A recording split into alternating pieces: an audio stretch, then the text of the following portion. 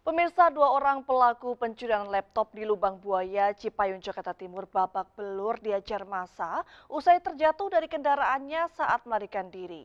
Pelaku yang nekat melancarkan aksinya pada siang hari berhasil dipergoki oleh korban. Kini kasusnya ditangani kepolisian Polsek Cipayung. Dari rekaman kamera CCTV, nampak satu dari dua pelaku masuk ke dalam rumah warga di Gang Keramat Lubang Buaya, Cipayung, Jakarta Timur. Sedangkan satu pelaku lainnya bertugas menunggu di atas sepeda motor untuk mengawasi situasi sekitar. Tak lama, pelaku berlari keluar rumah dengan membawa laptop usai dipergoki korban. Korban yang menyadari aksi pelaku saat mendengar adanya suara langsung berteriak. Hanya berjarak 10 meter dari rumah korban, pelaku terjatuh dari kendaraannya hingga menjadi bulan-bulanan massa.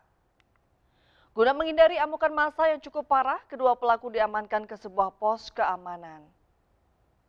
Guna kepentingan penyidikan, dua orang pelaku beserta barang bukti langsung dibawa petugas kepolisian ke Mapolsek Cipayung.